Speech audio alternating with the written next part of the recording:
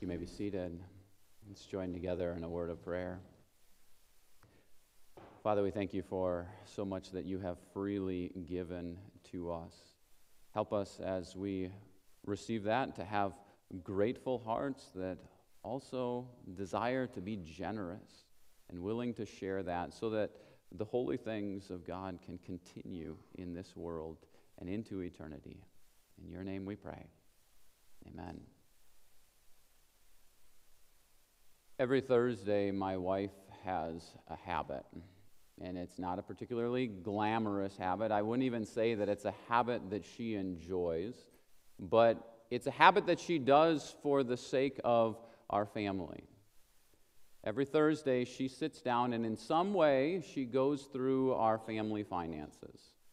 So she might look at our receipts, she might balance the checkbook, she might look at credit card statements, but in some way, she's managing our finances. And some of you have that same habit in your house, maybe with a greater frequency, maybe with a lesser frequency. But what that reveals is that we all have spending habits.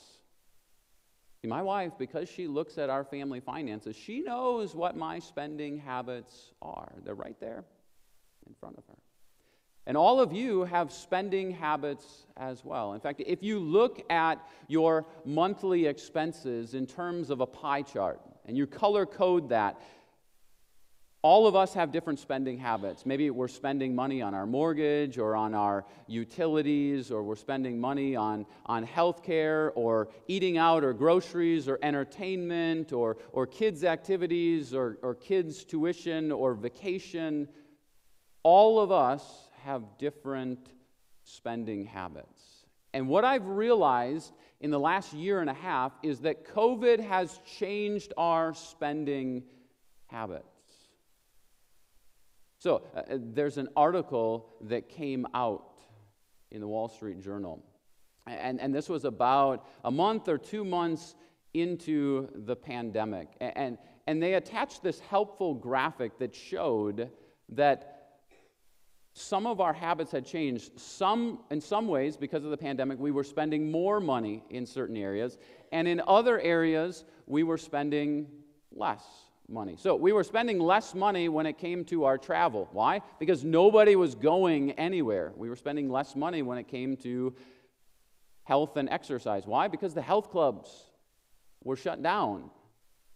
We were spending less money maybe when it came to going out to eat. Why? Because the restaurants were closed down. So there were some ways in which we were spending less money. But then there were other ways where we were spending more money.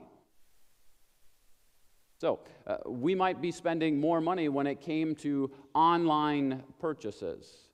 Why? Because we're not going out as frequently, but we've got Amazon and we've got online orders, so we're doing all of our shopping that way.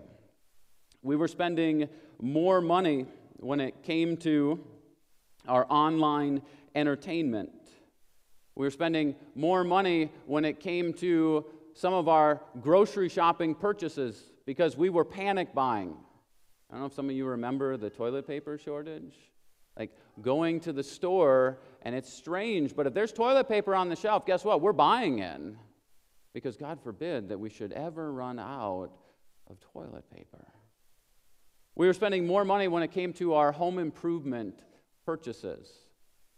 I remember looking on social media feeds during those couple of months with the shutdown. It seemed like everybody was either painting their walls, or they were updating their bathrooms, or they were putting in new flooring, or they were adding entertainment centers outside, putting in a new pool or a new patio area. I mean, everybody was going crazy with these purchases.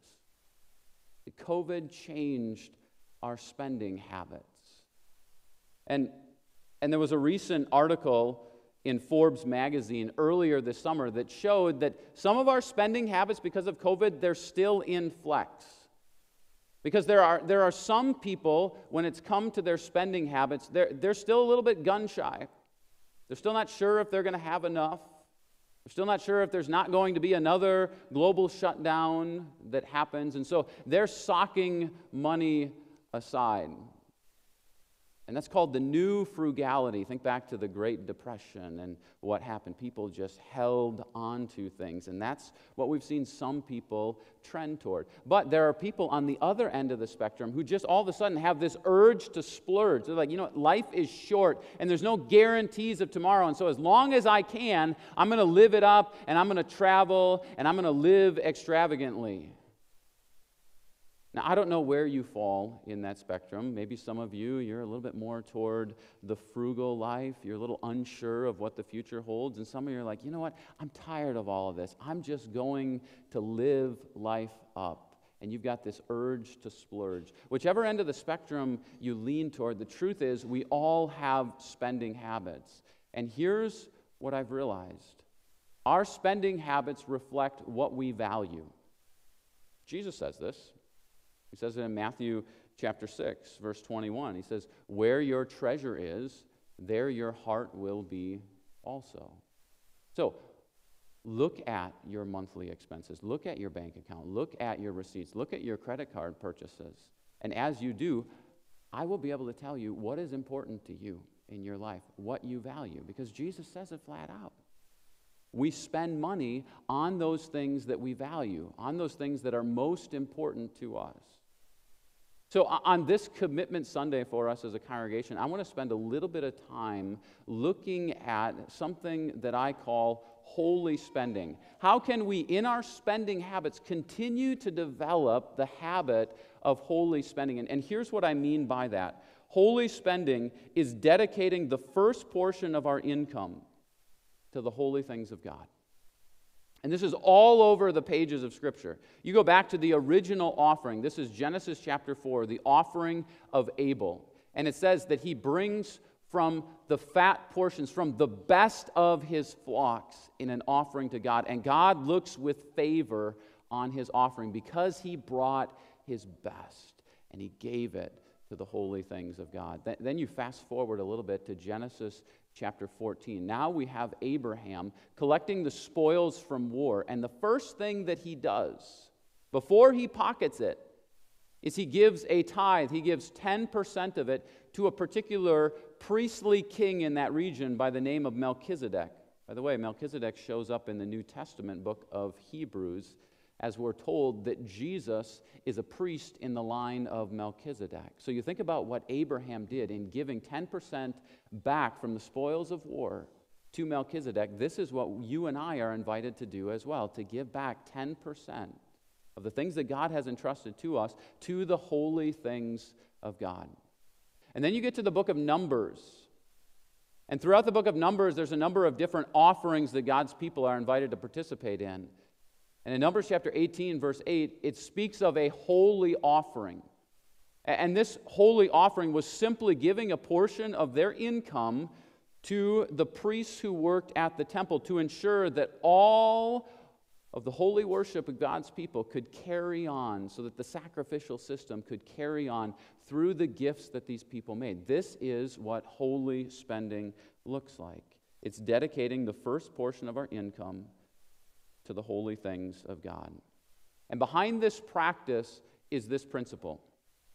Put first things first. Now, maybe some of you have heard that principle before. It actually comes from Stephen Covey, who writes a book called The 7 Habits of Highly Effective People. And in that book, this principle number 3, and he uses it in reference to how we spend our time. So when it comes to the decisions that we make with what we're going to do with our time, there is both the urgent, what's right in front of us, and then there is the important.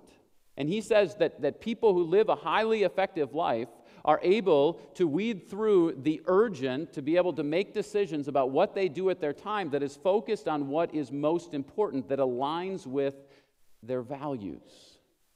And I believe that this is true not only when it comes to how we spend our time, but also when it comes to how we spend our money.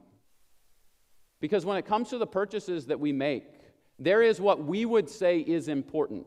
If I were to ask you to sit down and put together a spending plan and identify what is most important to you in your life, you'd be able to make a list of those things. But so often, you and I have spending habits that are both impulsive and compulsive. which means that we make split decisions about what we're going to do. You go to the grocery store and you didn't intend to get it. It's not on your list, but there it is in the aisle. And so what do? You make that impulsive purchase. Or some of us have compulsive habits, and we wouldn't say that's the best use of our money, but we find ourselves going there again and again, rather than choosing to put first things first. Now, this principle of first things first, it actually comes from, not from Stephen Covey, it comes from Jesus. Because Jesus says this in Matthew chapter 6, verse 33, "But seek first his kingdom and his righteousness, and all of these things will be given to you as well." By the way, Jesus says these words in the context of talking about finances. All over Matthew chapter 6, he's talking about finances. So he throws out phrases like, "Where your heart is, where your treasure is, there your heart will be also." Or, "You can't serve God and money." Or just before this, he says, "Don't worry about your life, what you're going to eat or what you're going to drink." When you think about all of those items that fit into the pie chart of your spending, he says, don't worry about what you're going to spend on your medical bills. Don't worry about what you're going to spend on vacation. Don't worry about what you're going to spend on groceries, but seek first his kingdom and his righteousness. Spend your money in such a way that you are putting God first in your life. And as a result of that, everything else falls into place as well. I put together a video earlier this week that I think demonstrates this principle well. Let's watch.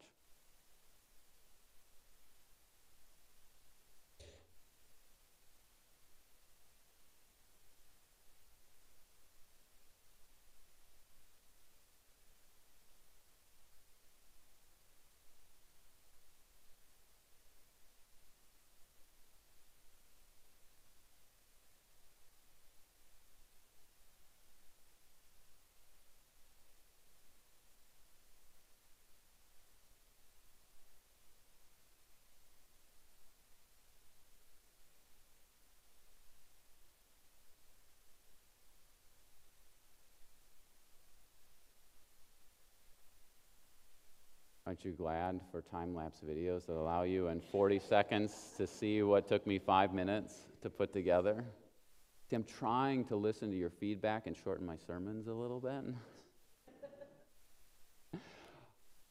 But it's easy to see that principle at work. There's different ways that we can organize our lives. We can focus on the smaller things first and put them in.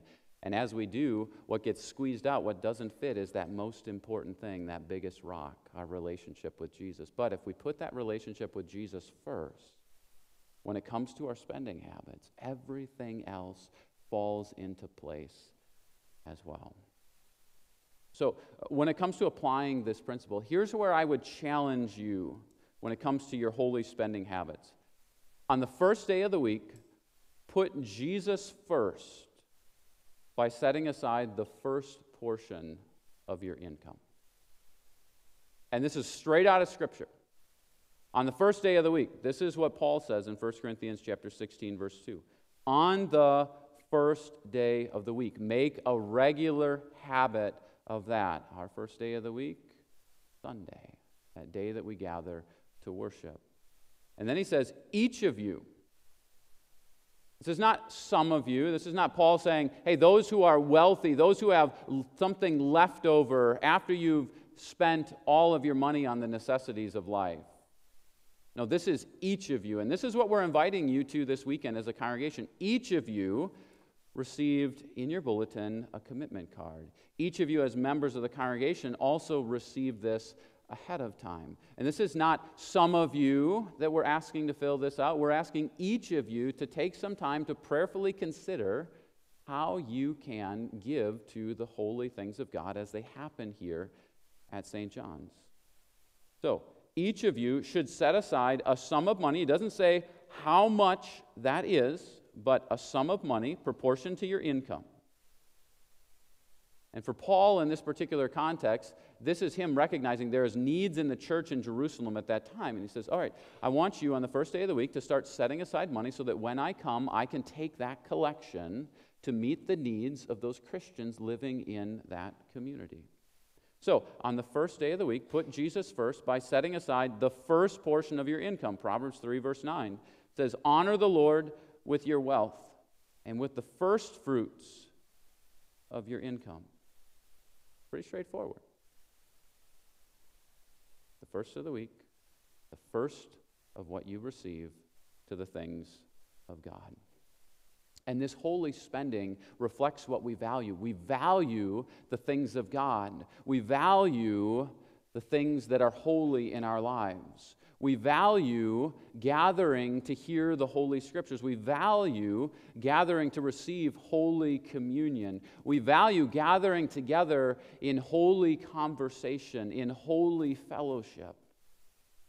We value seeking a holy God who enables us to grow in holiness. And so your giving, your engaging in the habit of holy spending allows that to happen more effectively for you in this congregation and for others in this congregation and community. That's holy spending. And for some of you, this is just ingrained in you. I said at the beginning of the series, each of us is at a different place with these habits. So some of you, you have this habit of holy spending down because you saw it in your parents. You saw as they faithfully wrote out that check every Sunday before they came to church, and you've carried this on. Saturday night, you are writing out that check, you're putting it in the offering envelope, you're bringing it here, you're dropping it in our giving box.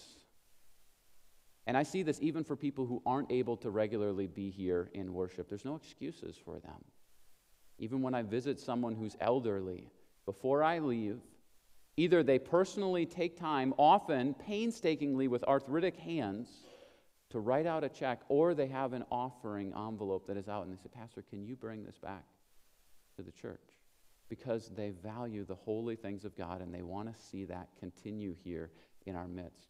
And that can happen two ways. That can happen by you faithfully bringing your offering envelopes, but that can also happen through automatic giving. Just think of it in terms of bill pay. Some of you, when it comes to your spending habits, maybe it's with your utilities, you just automatically are paying for that. Your kid's tuition, you're just automatically paying for that. That amount is set, and then it's taken out of your bank account. You can do the same thing when it comes to your giving to the church. And this holds you accountable. It's not like, well, let's see how much is left in the checkbook. Let's see how much is left in the bank account. No, this is me saying, first things first. I'm going to put God first. I'm going to look at how He has blessed me, and I'm going to give back my first portion of my income to Him. I'm going to put first things first. So as we wrap things up today, here's what I want to say. This is not me being heavy-handed to you. This is not me saying, I'm going to twist your arm so that we can meet our budget here at church, because guess what? We've been able to do that for over 150 years. God has blessed us. There are hearts that have been touched and will continue to be touched. So I'm not telling you what you have to do, because this habit of holy spending is actually rooted in what God has already done for us. It's rooted in the gospel. Because what has God done for us? God has given first to us, and He's given us His first and best in Jesus. John 3:16 says what? For God so loved the world that He gave His one and only Son, His first and best, His only. He sacrificed all of it. He spent all of it before you ever gave a dime or a dollar to Him. He gave everything to you. He spent it all on you. Why? In order to redeem you, 1 Peter says, with His holy, precious blood, in order that you might be His own, in order that you might have an eternal relationship with Him, in order that you might be made holy in His sight. This is what He desires for you. And remember what I said earlier. Our spending habits reflect what we value. So if God spent everything on you, then guess what that means? He values you. You are important to Him. That's where the habit of holy spending starts. It starts in the heart of a holy God who wants to draw you into His holiness. So as you consider your financial spending habits this week, may you continue to put first things first, and may you engage in that habit of holy spending. Amen.